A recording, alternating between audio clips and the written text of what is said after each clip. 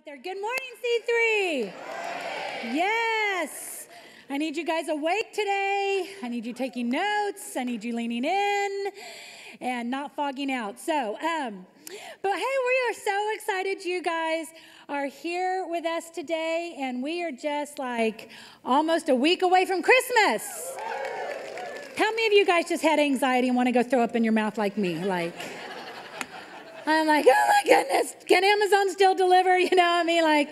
So hey, I do want to let you know, over in the cafe, we do have Real Hope Worship and some t-shirts and cups, just fun stuff like that make great stocking stuffers. And then also our team that's going to Guatemala is selling t-shirts to raise money for the trip. So you can email me or whatever, and we can send you a link, or if you know the team that's going.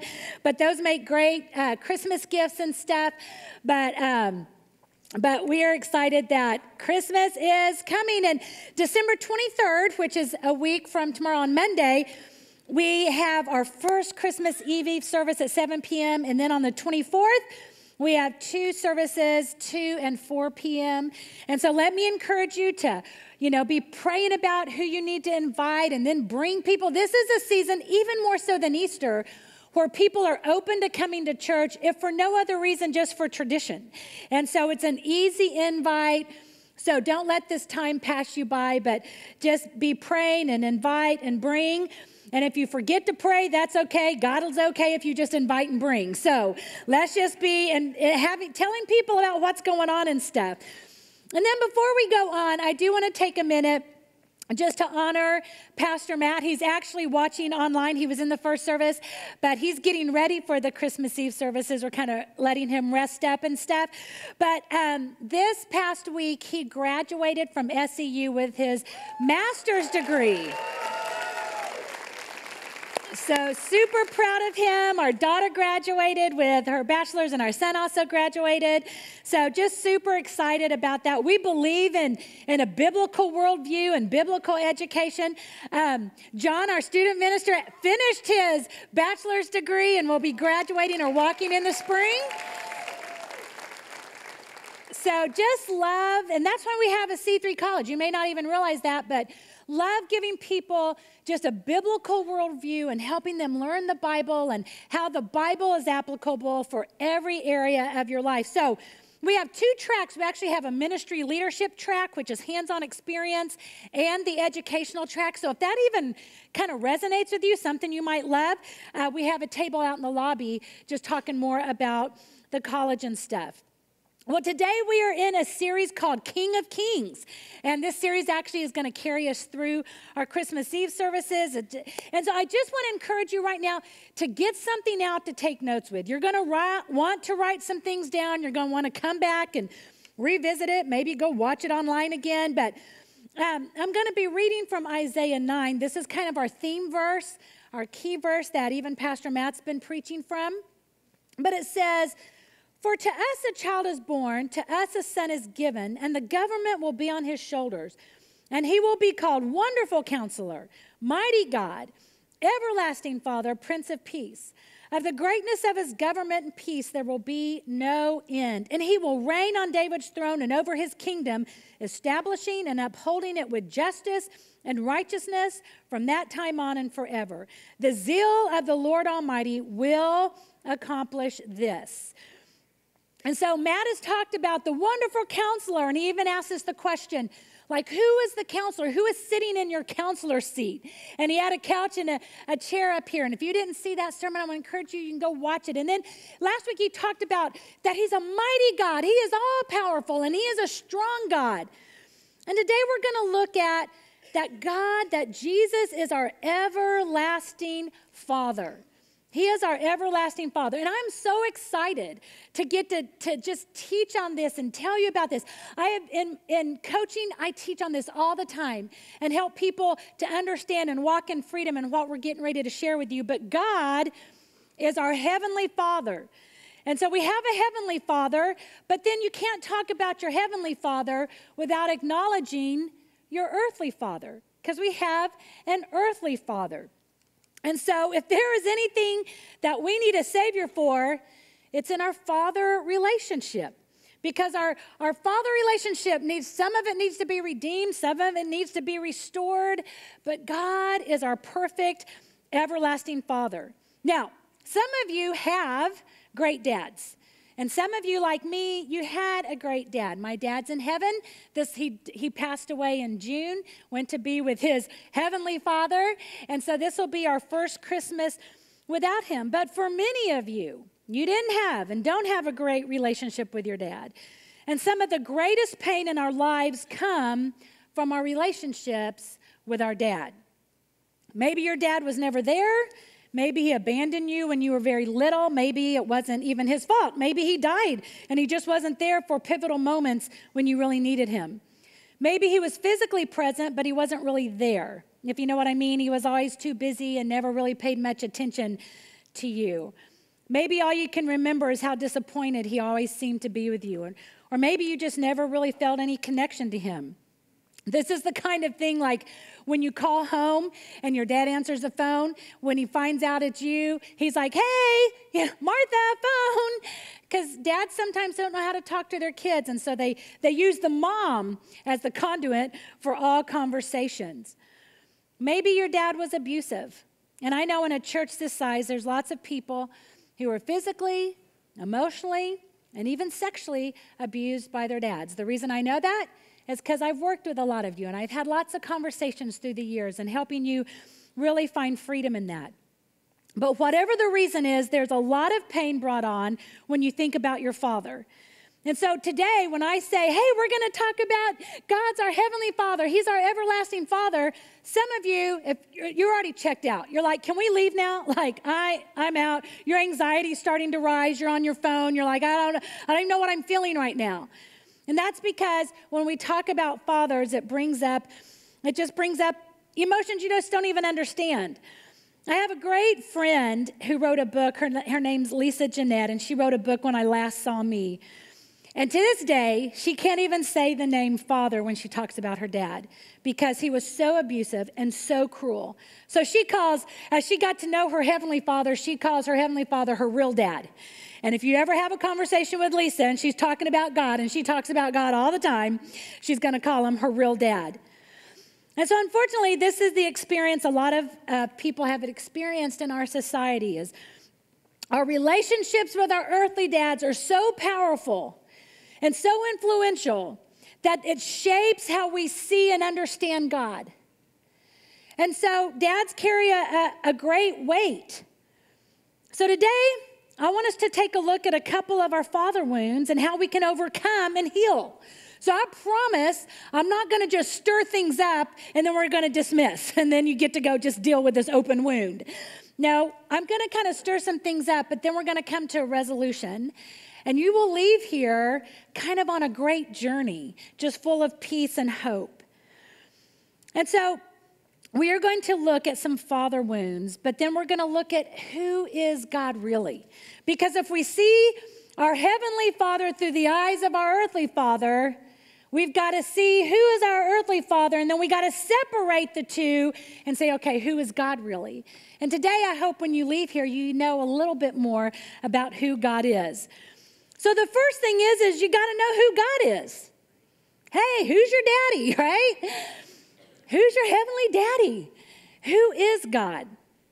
Don't get your dads mixed up. Don't get your earthly father and your heavenly father mixed up. And this is what we do. We look to our earthly father and we completely trust them, and we want them to provide everything and be the great I am. And they always are going to disappoint because they're sinners in need of a Savior just like us. And then we go to our heavenly Father and we're mad at him and we think he's abusive and he's abandoned us and all this stuff. And we've mixed up the two. And today I want to help us to separate the two and know how to deal with the two different fathers in our life. One of the father wounds that we have is that our dads are just never satisfied. You have the never satisfied earthly dad. He's just never satisfied. They weren't necessarily abusive, but they never said, I'm proud of you. They're always telling you how you could have done better. Like, okay, well, if you'd have just run faster, if you'd have just done this better, if you'd have just written along, it's just never quite good enough. But I just want you to know today that God is satisfied with you. God loves you and he is satisfied with you. In Zephaniah 3:17, it says, the Lord your God is in your midst. He's around you, a mighty one who will save. He will rejoice over you with gladness. He will quiet you by his love, and he will exult over you with loud singing. How exciting that God is always with you. And he rejoices over you with loud singing. He's singing to you, kind of like a Christmas movie. I love you, I love you, I love you. Wow, that was loud. Okay. Man, can you hear God saying that? If you can't, you need to say, God, open my ears, because that is what God is singing over you. And it is loud, and he wants you to hear it. In Psalms 139, I love the Psalms 139. A couple of years ago, I memorized the whole chapter. But in verse 15, it says, you watched me as I was being formed in utter seclusion, and I was woven together in the dark of the womb. You saw me before I was born. How exciting. Before your earthly father ever saw you, your heavenly Father saw you. And he laid eyes on you. And he was forming you, and he said, she's going to have this personality, and she's going to look like this, and this is going to be her gift mix. And he was putting us together. It says, every day of my life was recorded in your book. Every moment was laid out before a single day had passed. How precious are your thoughts about me, oh God. Man, God thinks about you. He thinks about me, and they're good thoughts. It's not like he's like, we could have done more, you could have done better. No, that's earthly fathers. Our heavenly Father, he thinks good thoughts about us. It says they cannot be numbered. I can't even count them, the thoughts that God has about me. They outnumber the grains of sand. And when I wake up, God is still with me. God is still with you. In Isaiah 43, it talks about how we are precious to God. In Isaiah 49, it says that he does not forget about us. Some of you feel like you're forgotten by your dad, but your heavenly Father does not forget about you. And so we've got to know that God is satisfied with us. God loves you. He likes you. I remember I used to think like, well, of course God loves me. I mean, God is love. He has to love everybody. But I don't know that he likes me, you know. I mean, sometimes I can be loud and I can be like, you know, just loud and I can be like have an opinion and I can like this is my personality and I'm not disciplined enough and I'm not this. And then when I read Psalms 139, I was like, oh, well, he made me like this. He gave me this personality, you know, a sanguine choleric. He gave me the DI personality. He gave me who I am. So he is satisfied. He is satisfied with you. And so sometimes people can make us, and our dads can make us feel like we should have been somebody else, but God's like, I love how I created you. I like you. God likes you. I love it in the Garden of Eden that when Adam and Eve sinned, they ran and hid, and so many people are hiding from God. But I want you to know that God showed up in the garden, and when God shows up, when you read the human flesh of God, then he shows up as Jesus. So I believe it was Jesus walking in the garden, talking with Adam and Eve. And Jesus was walking in the garden as our Heavenly Father going, Adam and Eve, where are you? And they said, we've hidden because we've sinned. And Jesus stood in front of them and said, you know what? I'm going to send you out of the garden for your good because I don't want you to live in sin your whole life. But then Jesus said, I'm already making a way for you to come back into relationship with God the Father. And that's what he says to you. You may say, oh, you don't know what I've done. I've sinned so much. You don't know you don't know the people I've hurt. You don't know all I've done. And God the Father says, I've already prepared a way for you to be in relationship with me. He's already making a way. He's not banishing you from the garden. He's providing a way because he is satisfied with you. And he wants to be in relationship with you. The next one is the emotionally distant earthly dad. This is the kind of dad that, you know, they may have been stable, they may have been consistent, they didn't abandon you, they didn't abuse you, they just never expressed emotion to you. You never heard, I love you. They never comforted you. They may have worked hard to provide, but they just weren't there for you emotionally. Now, maybe you grew up with a dad like this, and I grew up with a dad like this, and I know why. I know in my head why he was like he was. I know in my head, but my heart doesn't. And so a lot of you may have grown up with a dad like this, just emotionally wasn't able to be there. And here are 3 things every child needs to hear from their father. I love you, I'm proud of you, and you're really good at. Some of you have never heard those words. I love you, I'm proud of you, you're really good at. Well, just repeat this after me. Say, I love you, I'm proud of you, and you're really good at. And so maybe your dad, maybe your earthly father never said that to you, but we have the opportunity to say that to our kids. We can change the generational bloodline for our kids. And so when you have never heard these words, it can leave you with an insatiable desire to prove to yourself so that you could hear these words from somebody else. So you're an overachiever, and you work hard, and you do a lot of things, and you're just hoping somebody will say, good job, I'm so proud of you. And you're working for an earthly father's affirmation. But I want you to know that God gives you the affirmation that you need. Kids who grow up in an environment like this not only fail to develop a healthy relationship with their fathers, they often struggle to develop healthy relationships with others because they have never learned to open up emotionally. They don't develop healthy relationships, emotionally connected relationships with their spouse, their kids, and they don't have close friends. When they go through pain, they tend to go through it alone. They may be extroverts with lots of acquaintances, but they don't have really close friends who they depend on and can go deep with. And this used to be me, because my dad had a hard time emotionally connecting with me. But can I tell you that as I've gotten to know my Heavenly Father and trust Him, and as life heals and you go to God for freedom, that I am learning to feel, I am learning to connect emotionally, and it is awesome. And I love it. And if we're not careful, if we stay in the same cycles, then we'll do the same thing to our kids. Unless you intentionally work on emotionally connecting and working on your issues, you will pass that on to your kids. And I want you to know that your Heavenly Father wants to emotionally connect with you. He loves you. He's given you so many awesome emotions, and He wants to emotionally connect with you. It's like the prodigal son. When the son had gone and he had lived a life of sin and he decided to come home, the dad did not stand there like Martha would have and said, well, why did you take half the inheritance? And I told you you should have, and why didn't you? And I wish you would have, and all this kind of stuff. No, the Heavenly Father picked up his robe, which was a symbol that Jewish men never picked up their robe and ran towards anybody. It would have been shameful to do that, but he didn't care. He saw his son coming. He picked up his robe and he went running towards them. And I want you to know, I don't care what you've done, that the Heavenly Father is, all you have to do is turn and run towards Him, and He's ready to run towards you. He'll do it awkward. He'll do it afraid. He doesn't care. He wants to connect with you emotionally.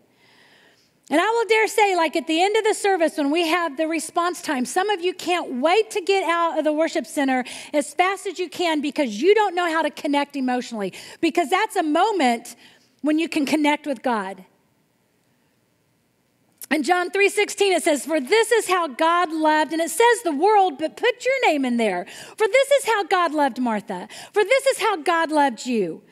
He gave His one and only Son, so that when Martha believes in Him, she will not perish, but have everlasting life.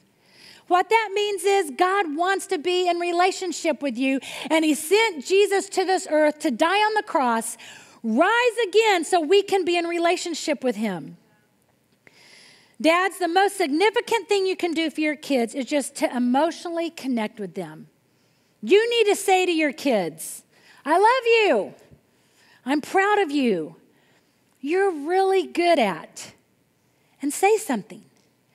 And if you've never said that in your life, it is going to be the most awkward thing. And it's going to get stuck right here. And you're going to be like, I love you. I mean, like, you're going to be like, it's not, I can't get the words out. You're just going to have to press through and just say, this is the most awkward thing I've ever done. But I want you to know this. I don't want you to die as my son or my daughter and never hear me say this to you. Because once you get it out the first time, then the next time it's easy. And I know, listen, because I hadn't emotionally connected, guess what I started off with our kids is kind of doing that a little bit. And then I said, no, my kids are going to hear me say, I love you, I'm proud of you, you're good at. And so even from the time they were little, we just started doing it awkward until it just became habit. In Stephen Poulter's book, The Father Fracture, he says that emotionally distant dads usually have no idea the damage their emotional distance is causing in their children. They think, I'm doing a good job. I'm providing for my family. They are clueless, he says, that part of being a good provider includes emotional nurturing and active involvement. And it's not just showing up at a sporting event and cheering them on in the sidelines. It's sitting down with them. It's talking to them. It's emotionally connecting. It's asking, how are they doing? How are you feeling? It's being aware. They're a little off today. I wonder what's going on with them. Most Christian men feel like they are good dads if they provide food and shelter for their families. And I say, really? Is this the standard? I mean, possums give their offspring food and shelter. Can we just raise the bar a little bit, Let's be a little bit more than a possum, Come on, we got to let God be our role model. You may say, I don't know how to do this. I don't know how to connect emotionally. If you get in the Word of God, if you get in a connect group, if you do everything that we tell you to do here at C3 for a year, I promise in a year you will be a different dad. Amen. Now, moms, let me say this to you. You cannot make up for the lack of emotional connection from the dads. God created dads to love and connect one way, and he created moms to love and connect in another way. And so you cannot overcompensate for the lack of a dad's emotional connection. And I know a lot of you moms are like, your dad really loves you. I know he does. Stop it. Because when they sit in my office, here's what they say. If my dad really loved me, he would have told me. My mom's just patronizing. You know what, moms? You need to say, ask your dad if he really loves you or not, but I'm going to teach you about the love of the Heavenly Father. I'm going to have you in church, and I'm going to teach you how to forgive your earthly father. Teach them healthy things, but don't overcompensate for the dad's lack. Teach your kids that God loves them. And so God is a Heavenly Father who wants to connect with you emotionally. Then we have the angry earthly dad. This is the kind of dad you just never knew quite what to expect from him. If he had a bad day at work, the smallest thing at home would set him off. And maybe alcohol or drugs magnified his outburst. And more than once, you got hurt. You got hurt either verbally, emotionally, or even physically. And of course, in this kind of situation, you never really learn to love this kind of dad because it's hard to love someone you're terrified of. It's hard. I mean, as kids, we keep trying, but it's painful until we learn just to shut it off completely. But your Heavenly Father is not like that. He is not an angry God. I don't care what you've been taught. He is not an angry God. Your Heavenly Father loves you. He is for you. Yes, there are times that God disciplines and it may feel difficult, but God says he will use all things together for our good. The writer in Hebrew even says, hey, as earthly dads and as earthly moms, we're going to discipline our kids. And as much as we try to do it with a pure heart, sometimes anger is going to get in there. But because of Jesus on the cross, God loves us with a pure heart, with peace and compassion. See, because of Jesus dying on the cross, God the Father, I want you to get this, poured out all his anger, all his wrath, all his judgment on Jesus. That's why Jesus is our Savior. Jesus carried it all. He carried my sin, but then he carried the anger of the Father. So when the Heavenly Father looks at you, he's not angry. He's cheering you on. He wants to be in relationship with you. In Psalms 103:8, it says, the Lord is compassionate and gracious, slow to anger, and abounding in steadfast love. In Romans 8:1, it says, so now there is no condemnation for those who belong to Christ Jesus. God is not condemning you. And you may say, well, you don't know what I've done. And you don't know what's in my past. And you don't know what I even did the other day. God is not condemning you. He wants to heal you. He doesn't want you living that life, not because he's a mean God, but because he knows sin leads to death. And he came to give you the abundant life. Everything he does is for your good. If you are God's child, not one thing has ever happened to you or will ever happen to you that God will not use for good. And you may say, well, Martha, that's easy for you to say. And if you don't know my story, I was sexually abused as a kid. Guess what? God's used it for my good. I can stand up here and say, you know what? God is good. I love that song we sang. God is good. He is a good father. He is a good, good father. Man, how would that change how we lived our life if we knew our past, present, and future? Everything we go through is going to be used for our good. Then we have not only the Heavenly Father, that God loves us and he is like us. Then we have the earthly father. He's just the absent father, the dad who wasn't there. Did you know 40% of children in America live in fatherless homes? And here's what happens. Kids often interpret the absence of their dad as a personal rejection. I don't care what you tell them. I don't care. You can tell them anything and everything. It doesn't matter. At the end of the day, if your dad is not around, you feel personally rejected. They think they aren't important enough or good enough. Dads, if you're not in your kids' lives, get in them. Get in them. Because that is how kids feel when their dads are not around. So what happens is for fatherless boys, in the absence of a father figure who could have showed them what it was like to be the man that God created them to be, they go out and try to prove their masculinity. I am a man. They try to prove it. And so ways they try to prove it is through athletics or just being rebellious or becoming very, very sexually active and pornography. And sometimes they even will go into violence or even gang activity. And sometimes our students are joining a gang just because they feel included. And there's male role models. Not because they think a gang is a good thing, but it just is filling a void that their earthly dads aren't filling. And for girls, an absentee father can manifest in similar ways. Sometimes they struggle to develop respect for themselves or confidence in their careers.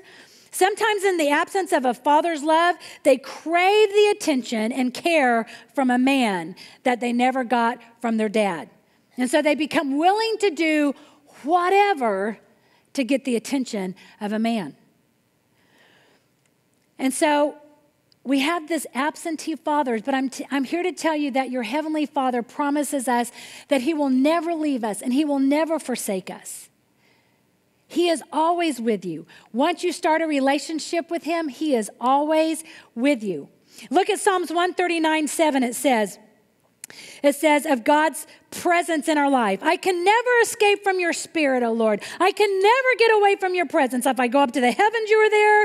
If I go down to the grave, you are there. If I ride on the wings of the morning, if I dwell in the farthest oceans, even there, your hand will guide me and your strength will support me.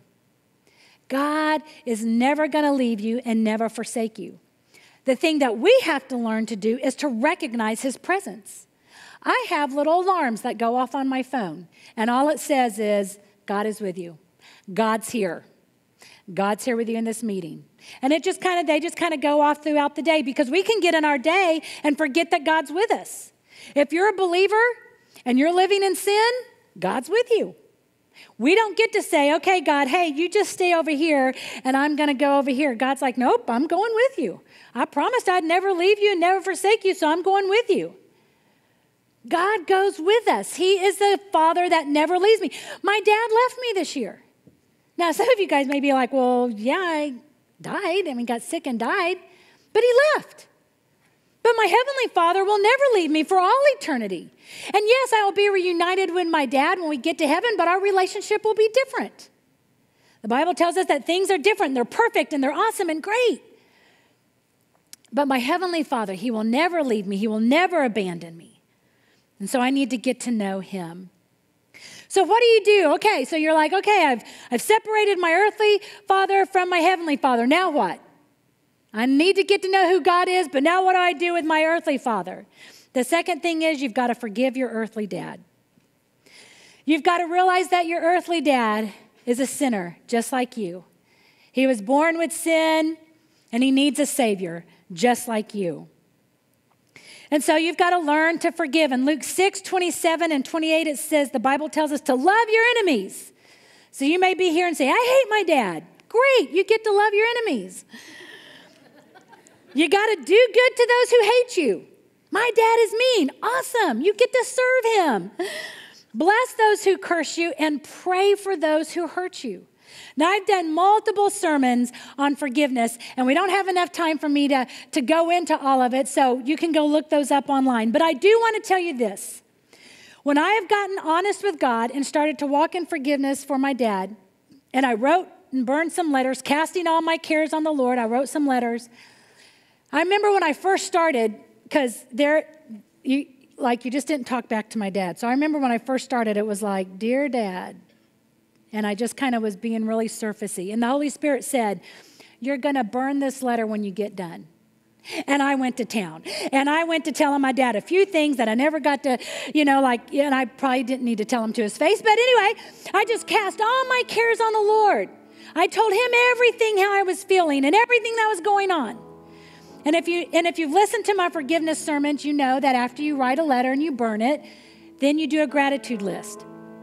And it was in the gratitude list when I chose to give a sacrifice of thanks.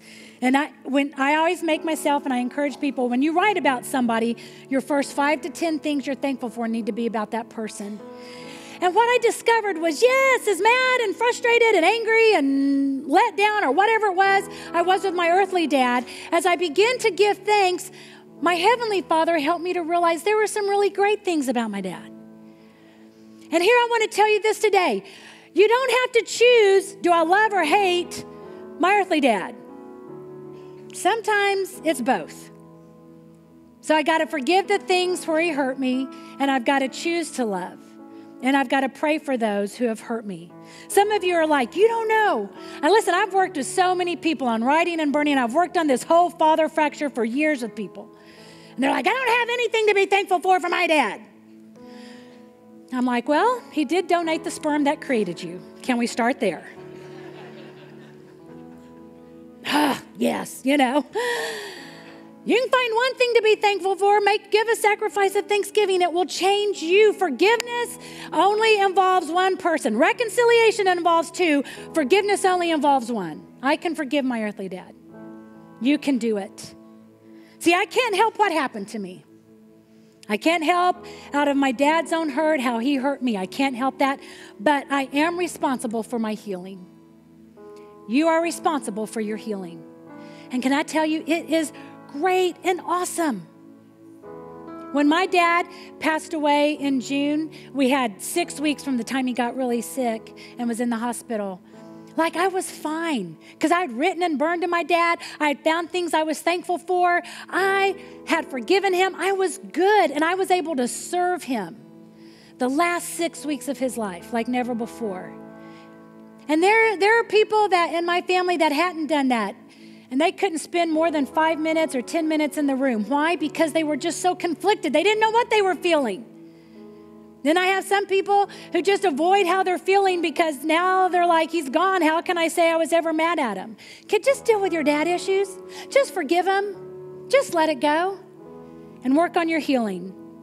And if you're like, how do I do that? We have a group called Freedom. And that's part of what Freedom does is it helps you forgive and know who God truly is. Come on, that's clapping by some freedom people. And then last but not, let me just say this. Let me say this. I don't want to skip over this. If you're a dad who's sitting out there and feeling very overwhelmed by how you failed, then let me tell you this. Just go apologize to your kids. Just admit it. Ask them to forgive you and point them to the everlasting Heavenly Father. Can I tell you that is such a gift? Dads, if you would just go and say, this is awkward. I know I haven't been a great dad. Maybe I've been the avoider. I haven't emotionally been there. Maybe I was too abused. Whatever it is, just go and apologize. Don't you know that's the longing of every one of our hearts? So dads, let me encourage you, do it awkward, just do it. But in closing, dads, moms, parents, here's what we need to do. We've got to forgive our earthly dads, and we got to choose to follow our Heavenly Father. And during the first service, during worship, the Holy Spirit just gave me this visual of here's how a lot of us are living. It's the little kid inside of us, and we're at our dad's feet, and we're just like begging him, like, will you bless me? Will you approve of me? Will you love me? Will you be there? We're just begging. And nothing. But I tell you, when you come over here to your Heavenly Father, there's no begging. It's just receiving. God, I just receive everything that you give me. You tell me your hand of blessing is on my head. I receive that. You tell me your favor surrounds me like a shield. You tell me that I am the head and not the tail, that I'm above and not beneath. You tell me that there is no condemnation, that you love me, you like me, you are for me. And I just receive everything that you have for me. There's no begging. It's just worship. So today, let me tell you, it's Jesus, your eternal Heavenly Father. That's who you're craving. That's who you want to be in a relationship with. Some of our earthly fathers are so controlling, but your Heavenly Father is not controlling. He says you have to choose. He's not going to make you be in a relationship with Him. He says you choose. You choose. Jesus is the everlasting Father. He never disappoints. He never forsakes. He never leaves you. He never dies. He is always faithful, always hopeful. He always loves you no matter what. He's the Father's heart that you've been seeking. It's Jesus. It's Jesus who you seek. Right now, I just want everybody just to bow your head and close your eyes. And I just want to ask you the question, do you know your Heavenly Father? Do you know Him? He died to remove your sin so you could have a relationship with Him. He wants to be in relationship with you. And so today you can start that relationship. And He, your Heavenly Father, will help you forgive and love your earthly father and do things you thought were impossible.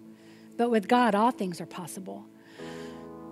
And so if you're here and you're like, I want to start this relationship with my Heavenly Father, I'm going to lead you in a prayer. The Bible says if you confess with your mouth and believe in your heart that Jesus is the Son of God and that He died to pay the price for your sin and He rose again victoriously, proving He is fully God, you will be saved. And so I'm going to ask the believers to join us in this prayer to encourage you as you say it. So just repeat after me. Say, Dear Jesus, thank you for dying on the cross and making a way for me to come to God. I receive this extravagant gift and ask you to come into my heart and be the Lord of my life. I give you all of me and ask you to turn my life around for the glory of God. Forgive me of my sin, fill me with your Spirit, and help me to live the life you died to give me. In Jesus' name. And if you prayed that prayer, there's a response card in the seat pocket in front of you, and I want you to take it and fill it out. We want to help you grow in your relationship with your Heavenly Father. And if you're here today, I'm going to pray another prayer over you. And you know, the Bible says we overcome by the word of our testimony. And I just want to pray because I have lived this sermon out. But can I tell you, it is awesome when you do things God's way. And I just want to speak a prophetic word over you through a prayer. But let me say this to you before we do. When we do response times, that's a time for you to connect with God. And some of you, as soon as the response time starts, you want out of here because you don't know how to emotionally connect. So let me encourage you, stay in the atmosphere. It won't take long. It doesn't take long. We'll have you out of here in just a few minutes. But just maybe all you do is just sit and listen to the words of the song and hear the Father sing them loudly over you. But you're going to have to learn how to emotionally connect, which means it's going to be awkward. It's going to be uncomfortable at times. So start today. Start today and respond during the response stations. So let me pray for you. God, we come to you right now, Lord, and I know that a message like this is not easy. And yet, God, you gave us earthly fathers, and you knew that they would be impactful on how we see you. So God, today, help us to separate who they are from who you are. God, I pray for revelation and words of knowledge, and God, just supernaturally that you would give people even visions and dreams of who you are, what a perfect heavenly Father looks like. And God, I pray that each person here, that you would give them the strength and the boldness to forgive their earthly fathers, and God, and to run to you. I pray for healing. God, I thank you that Jesus came to set us free, and he came to set us free from the hold and the hurt that even our earthly fathers and our mothers have placed on us. God, we run to you today and say, heal us, set us free. God, thank you that you are everything that we need, that you are the great I am, our perfect heavenly Father. In Jesus' name we pray.